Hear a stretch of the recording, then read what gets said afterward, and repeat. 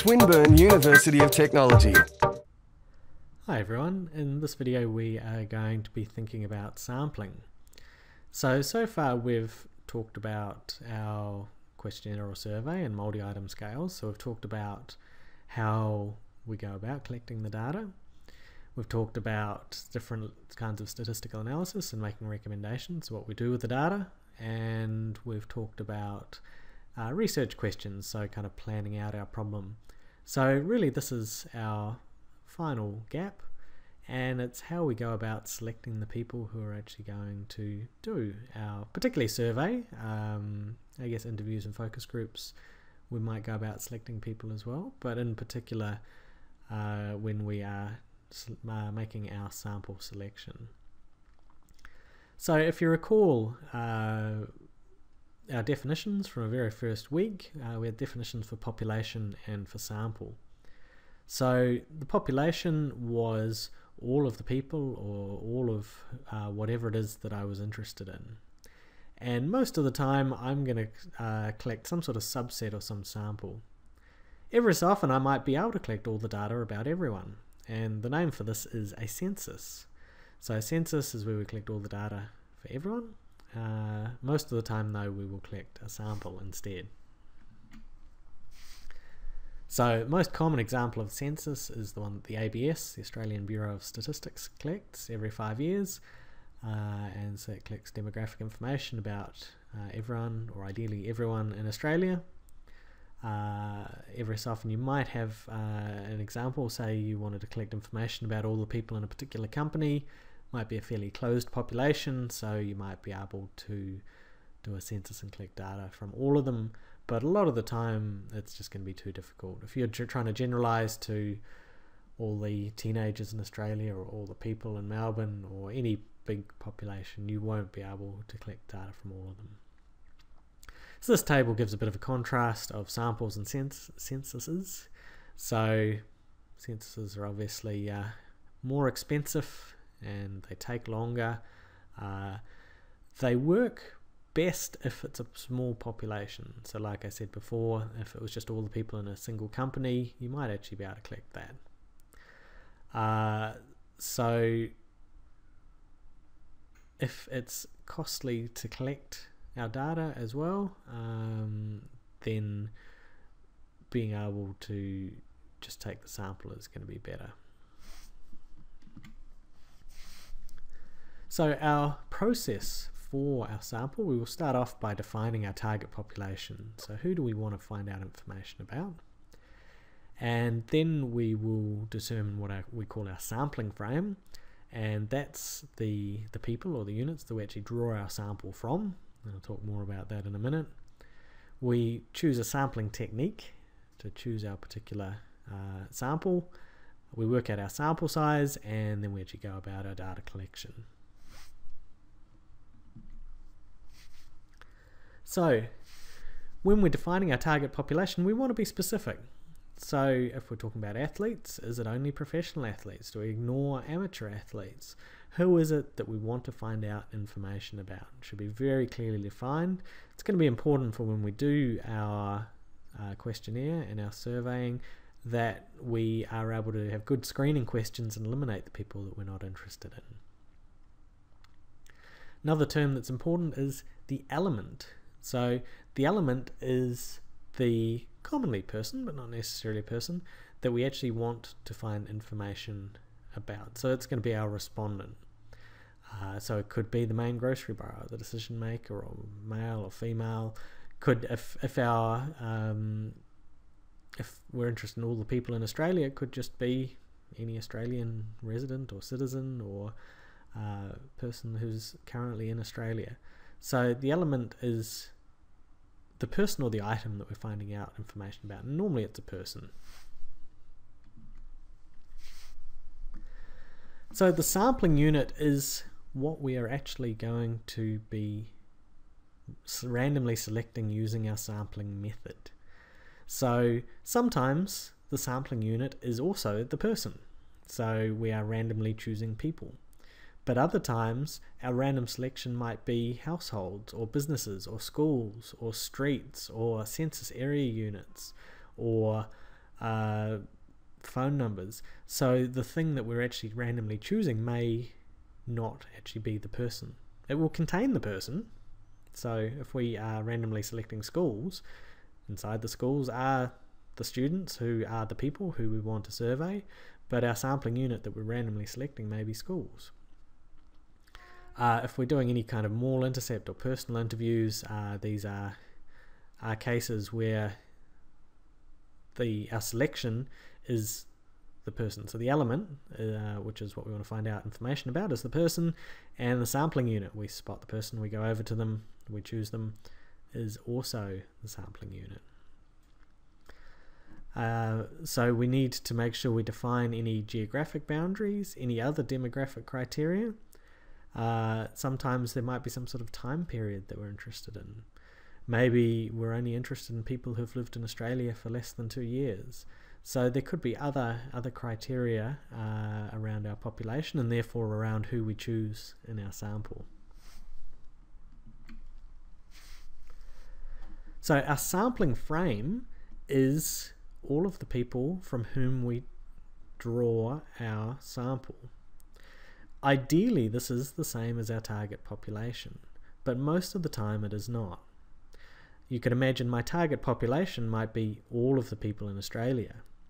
But if I do a telephone survey, then my sampling frame, the people that I can draw my sample from, are all the people in Australia who have a telephone. So if I'm not going to be able to sample people who do not have telephones, and there's maybe a very small chance that I might ring an Australian number and maybe it somehow redirects overseas.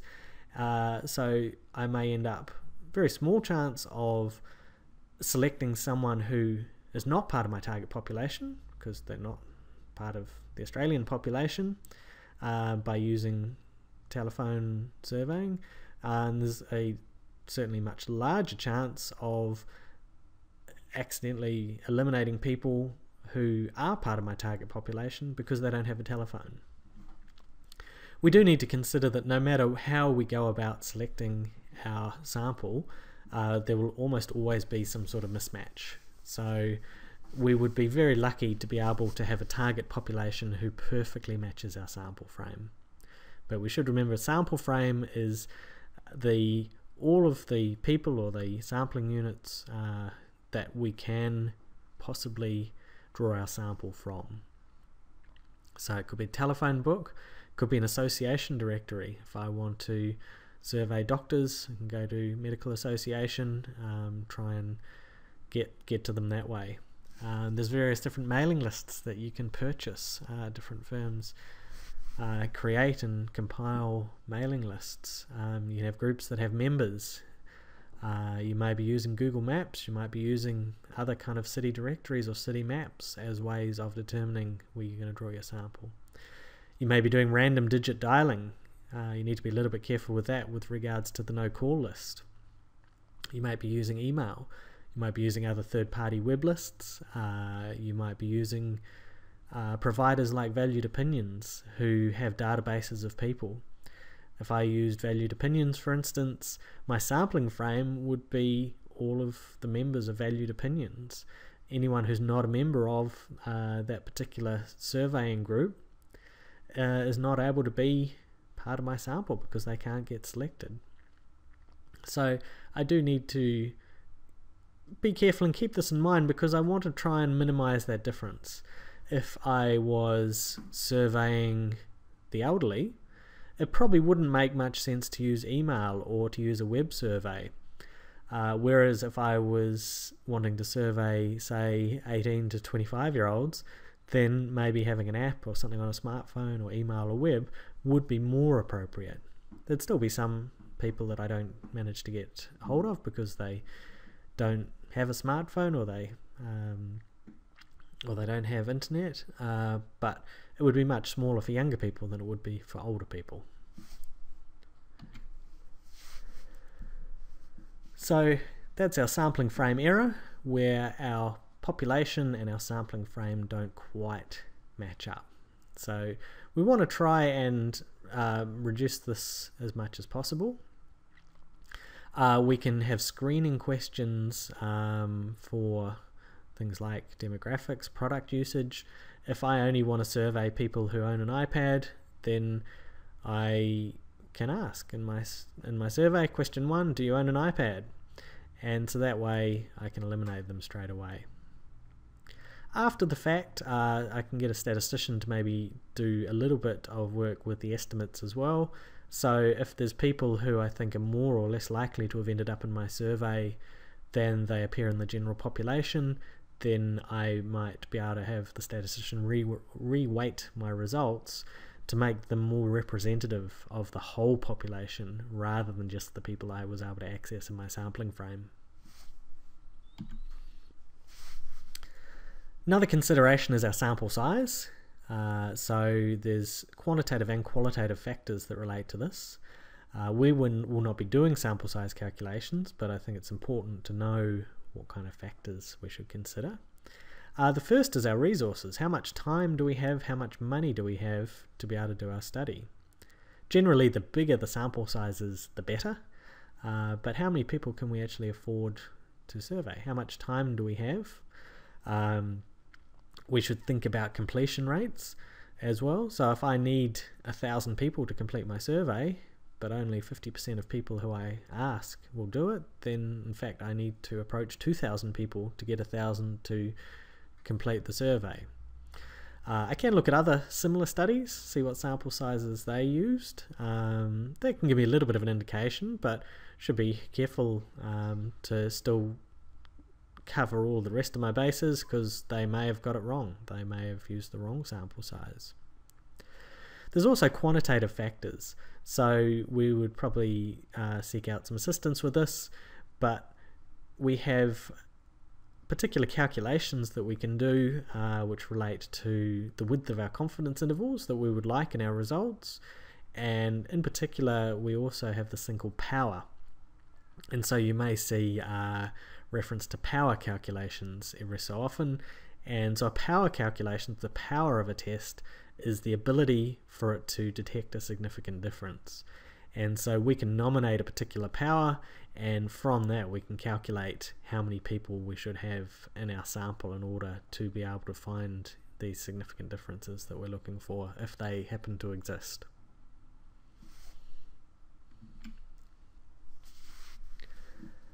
So once we've figured out how many people, we've figured out what mode, so what's our sampling frame, and are we going to use telephone or web or face-to-face, how are we going to go about finding people, then we're pretty much ready to actually execute the sampling process. We should figure out some guidelines for things. For instance, if we're going door to door, we randomly select a house, the person's not home, do we recontact them? If we do, how many times? Do we maybe give them 1 chance or 2 chances, go back at different times or different days, in order for them to be part of our sample? This has been a Swinburne production.